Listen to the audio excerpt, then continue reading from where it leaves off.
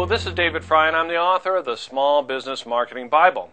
You know, postcards have become a popular form of marketing because they're inexpensive and because they don't sit in an envelope. They usually get read.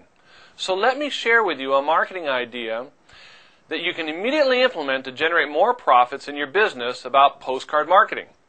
Postcard marketing tip number 1.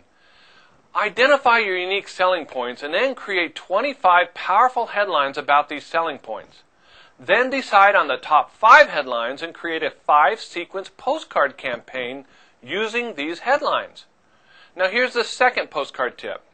Use large postcard sizes. For instance, a 6 1/8 by 11.5 postcard is rarely used but still falls under the first-class letter postage rate. Here's postcard tip number 3. Use the postcard to get the reader to go to a 24-hour information line or a website by offering them additional information. Now, if you would like more innovative small business marketing ideas like this one, visit marketingbestpractices.com and download my free ebook titled The 6 Deadly Small Business Marketing Mistakes and How to Avoid Them. Thank you and have a successful day.